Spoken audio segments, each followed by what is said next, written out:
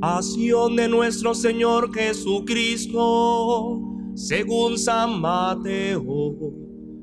En aquel tiempo uno de los 12, llamado Judas Iscariote, fue a los sumos sacerdotes y les propuso: ¿qué estáis dispuesto a darme si os lo entrego? Ellos se ajustaron con él en 30 monedas de plata, y desde entonces andaba buscando ocasión propicia para entregarlo. El primer día de los ácimos se acercaron los discípulos y le preguntaron a Jesús: ¿dónde quieres que te preparemos la cena de Pascua? Él contestó: id a la ciudad, a la casa de quien vosotros sabéis, y decidle: el maestro dice, mi hora está cerca, voy a celebrar en tu casa la Pascua con mis discípulos. Los discípulos cumplieron las instrucciones de Jesús y prepararon la Pascua. Al atardecer se puso a la mesa con los 12. Mientras comían, dijo: en verdad os digo que uno de vosotros me va a entregar. Ellos, muy entristecidos, se pusieron a preguntarle uno tras otro: ¿soy yo acaso, Señor? Él respondió: el que ha metido conmigo la mano en la fuente, ese me va a entregar. El Hijo del Hombre se va como está escrito de él, pero ay de aquel por quien el Hijo del Hombre es entregado. Más le valdría a ese hombre no haber nacido. Entonces preguntó Judas, el que lo iba a entregar: ¿soy yo acaso, maestro? Él respondió: tú lo has dicho. Mientras comían, Jesús tomó pan y, después de pronunciar la bendición, lo partió, lo dio a los discípulos y les dijo: tomad, comed, esto es mi cuerpo. Después tomó el cáliz, pronunció la acción de gracias y dijo: bebed todos, porque este es el cáliz de la alianza, que es derramada por muchos para el perdón de los pecados. Y os digo que desde ahora ya no beberé del fruto de la vid hasta el día en que lo beba con vosotros el vino nuevo en el reino de mi Padre. Después de cantar el himno, salieron para el monte de los olivos. Entonces Jesús les dijo: esta noche os vais a escandalizar todos por mi causa, porque está escrito: heriré al pastor y se dispersarán las ovejas del rebaño. Pero cuando resucite, iré delante de vosotros a Galilea. Pedro le replicó: aunque todos caigan por tu causa, yo jamás caeré. Jesús le dijo: en verdad te digo que esta noche, antes de que el gallo cante, me negarás 3 veces. Pedro le replicó: aunque tenga que morir contigo, no te negaré. Y lo mismo decían los demás discípulos. Entonces Jesús fue con ellos a un huerto llamado Getsemaní y dijo a los discípulos: sentaos aquí mientras voy allá a orar. Y llevándose a Pedro y a los hijos de Zebedeo, empezó a sentir tristeza y angustia. Entonces les dijo: mi alma está triste hasta la muerte. Quedaos aquí y velad conmigo. Y adelantándose un poco, cayó rostro en tierra y oraba diciendo: Padre mío, si es posible que pase de mí este cáliz, pero no se haga como yo quiero, sino como quieres tú. Y volvió a los discípulos y los encontró dormidos. Dijo a Pedro: ¿no habéis podido velar 1 hora conmigo? Velad y orad para no caer en la tentación, pues el espíritu está pronto, pero la carne es débil. De nuevo se apartó por segunda vez y oraba diciendo: Padre mío, si este cáliz no puede pasar sin que yo lo beba, hágase tu voluntad. Y viniendo otra vez los encontró dormidos, porque sus ojos se cerraban de sueño.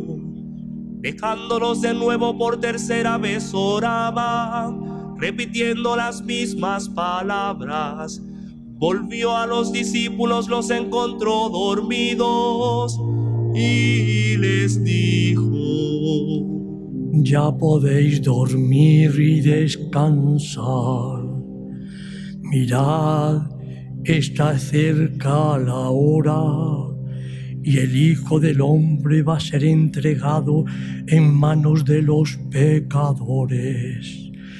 Levantaos, vamos, ya está cerca el que me entrega. Todavía estaba hablando cuando apareció Judas, uno de los 12, acompañado de un tropel de gente con espadas y palos, enviado por los sumos sacerdotes y los ancianos del pueblo. El traidor les había dado esta contraseña: al que yo bese, ese es prendedlo. Después se acercó a Jesús y le dijo: salve maestro. Y lo besó, pero Jesús le dijo: amigo, ¿a qué vienes? Entonces se acercaron a Jesús y le echaron mano y lo prendieron. Uno de los que estaban con él agarró una espada, la desenvainó y de un tajo le cortó la oreja al criado del sumo sacerdote. Jesús le dijo: envaina la espada, que todos los que empuñan espada, a espada morirán. ¿Piensas tú que no puedo acudir a mi Padre? Él me mandaría enseguida más de 12 legiones de ángeles. ¿Cómo se cumpliría entonces las Escrituras que dicen que esto tiene que pasar? Entonces Jesús dijo a la gente: ¿habéis venido a prenderme con espadas y palos como si fuera un bandido? A diario me sentaba en el templo a enseñar, y sin embargo no me prendisteis. Pero todo esto ha sucedido para que se cumplan las Escrituras de los profetas. En aquel momento todos los discípulos lo abandonaron y huyeron. Los que prendieron a Jesús lo condujeron a casa de Caifás, el sumo sacerdote, donde se habían reunido los escribas y los ancianos del pueblo. Pedro lo seguía de lejos hasta el palacio del sumo sacerdote, y entrando dentro se sentó con los criados para ver cómo terminaba aquello. Los sumos sacerdotes y el Sanedrín en pleno buscaban un falso testimonio contra Jesús para condenarlo a muerte y no lo encontraban, a pesar de los muchos falsos testigos que comparecían. Finalmente comparecieron 2 que declararon: este ha dicho, puedo destruir el templo de Dios y reconstruirlo en 3 días.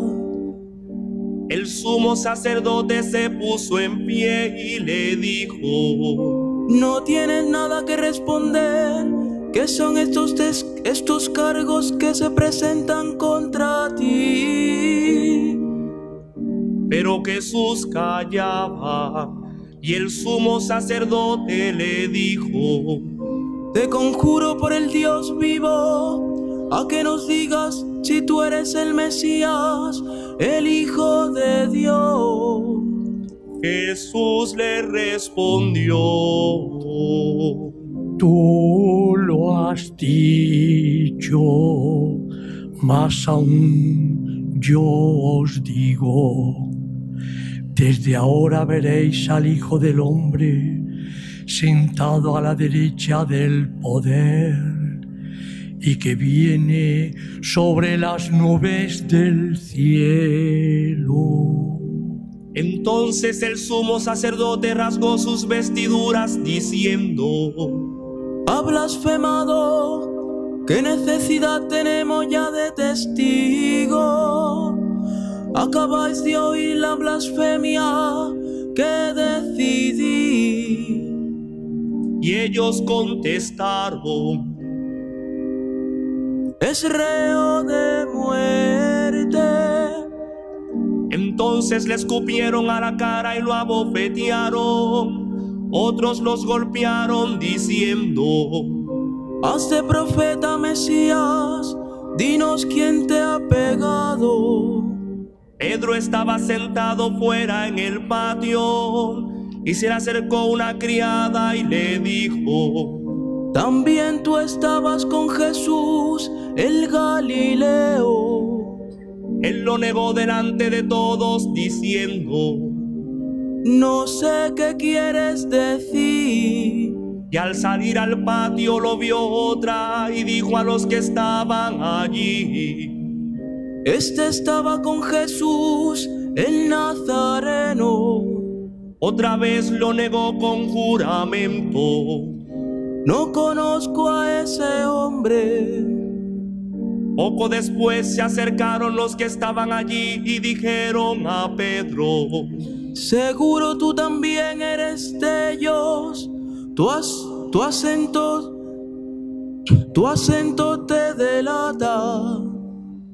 Entonces él se puso a echar maldiciones y a jurar diciendo: no conozco a ese hombre. Y enseguida cantó un gallo. Pedro se acordó de aquellas palabras de Jesús: antes de que cante el gallo, me negarás 3 veces. Y saliendo afuera lloró amargamente. Al hacerse de día, todos los sumos sacerdotes y los ancianos del pueblo se reunieron para preparar la condena a muerte de Jesús. Y atándolo lo llevaron y lo entregaron a Pilato, el gobernador.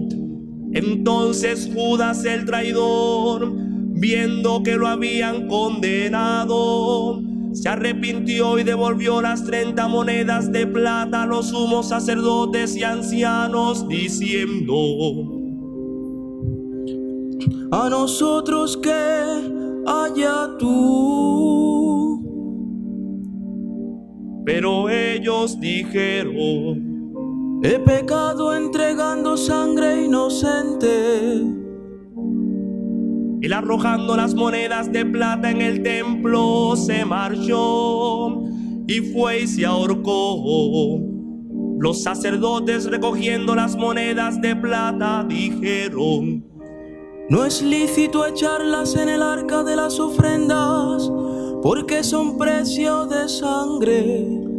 Y después de discutirlo, compraron con ellas el campo del alfarero para cementerio de forasteros. Por eso aquel campo se llama todavía campo de sangre. Así se cumplió lo dicho por medio del profeta Jeremías. Y tomaron las 30 monedas de plata, el precio de uno que fue tasado según la tasa de los hijos de Israel, y pagaron con ellas el campo del alfarero como me lo había ordenado el Señor. Jesús fue llevado ante el gobernador, y el gobernador le preguntó: ¿eres tú el rey de los judíos? Jesús respondió: tú lo dices. Y mientras lo acusaban los sumos sacerdotes y los ancianos, no contestaba nada. Entonces Pilato le preguntó: ¿no oyes cuántos cargos presentan contra ti? Como no contestaba ninguna pregunta, el gobernador estaba muy extrañado. Por la fiesta el gobernador solía liberar a un preso, el que la gente quisiera. Tenía entonces un preso famoso llamado Barrabás. Cuando la gente acudió, dijo Pilato: ¿a quién queréis que os suelte? ¿A Barrabás o a Jesús, a quien llaman el Mesías? Pues sabía que lo habían entregado por envidia. Y mientras estaba sentado en el tribunal, su mujer le mandó decir: no te metas con ese justo, porque esta noche he sufrido mucho soñando con él. Pero los sumos sacerdotes y los ancianos convencieron a la gente para que pidieran la libertad de Barrabás y la muerte de Jesús. El gobernador preguntó: ¿a cuál de los dos queréis que os suelte? Ellos dijeron: a Barrabás. Pilato les preguntó: ¿y qué hago con Jesús, llamado el Mesías? Contestaron todos: sea crucificado.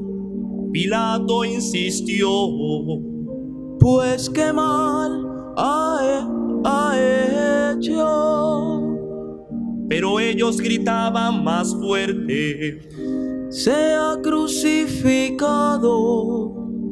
Al ver Pilato que todo era inútil y que al contrario se estaba formando un tumulto, tomó agua y se lavó las manos ante la gente diciendo: soy inocente de esta sangre, allá vosotros. Todo el pueblo contestó: caiga tu sangre sobre nosotros y sobre nuestros hijos. Entonces le soltó a Barrabás, y a Jesús, después de azotarlo, lo entregó para que lo crucificaran. Entonces los soldados del gobernador se llevaron a Jesús al pretorio y reunieron alrededor de él toda la corte. Lo desnudaron y le pusieron un manto de color púrpura, y trenzando una corona de espinas le ciñeron a la cabeza y le pusieron una caña en la mano derecha. Y doblando ante él las rodillas se burlaban diciendo: salve Rey de los judíos. Luego le escupían, le quitaban la caña y le golpeaban con ella en la cabeza. Y terminada la burla le quitaron el manto, le pusieron su ropa y lo llevaron a crucificar. Al salir encontraron a un hombre de Cirene llamado Simón y lo forzaron a llevar su cruz. Cuando llegaron al lugar llamado Gólgota, que quiere decir calavera, le dieron a beber vino mezclado con hiel. Él lo probó, pero no quiso beberlo. Después de crucificarlo, se repartieron su ropa echándolas a suertes, y luego se sentaron a custodiarlo. Encima de la cabeza colocaron un letrero con la acusación: este es Jesús, el Rey de los judíos.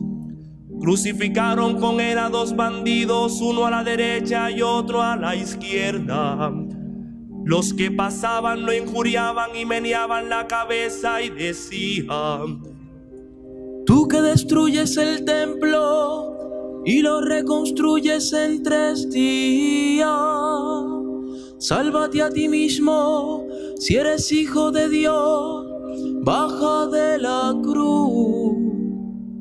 Igualmente los sumos sacerdotes con los escribas y los ancianos se burlaban también diciendo: a vosotros os ha salvado, y él no se puede salvar. Él es el Rey de Israel, que baje ahora de la cruz y le creeremos. Confío en Dios, que lo libre si es que lo ama, pues dijo: soy hijo de Dios.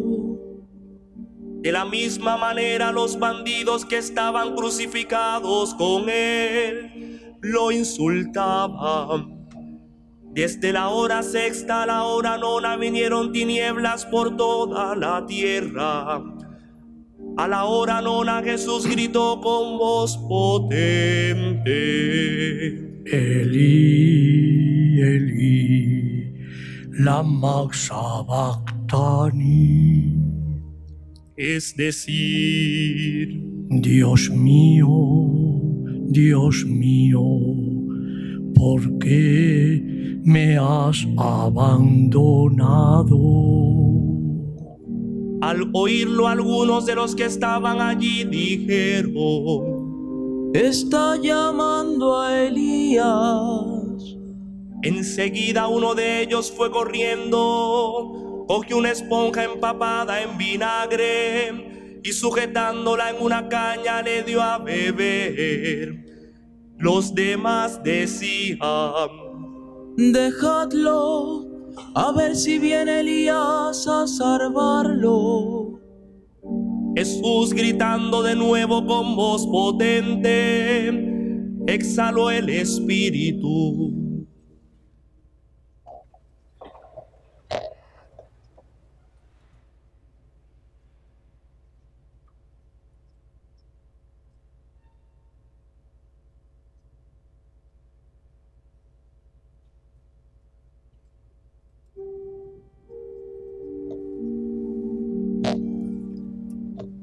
Entonces el velo del templo se rasgó en dos de arriba abajo. La tierra tembló, las rocas se resquebrajaron, las tumbas se abrieron y muchos cuerpos de santos que habían muerto resucitaron. Y saliendo de las tumbas después que él resucitó, entraron en la ciudad santa, se aparecieron a muchos. El centurión y sus hombres que custodiaban a Jesús, al ver el terremoto y lo que pasaba, dijeron aterrorizados: verdaderamente, este era Hijo de Dios. Había allí muchas mujeres que miraban desde lejos, aquellas que habían seguido a Jesús desde Galilea para servirlo. Entre ellas María la Magdalena y María la madre de Santiago y José y la madre de los hijos de Zebedeo.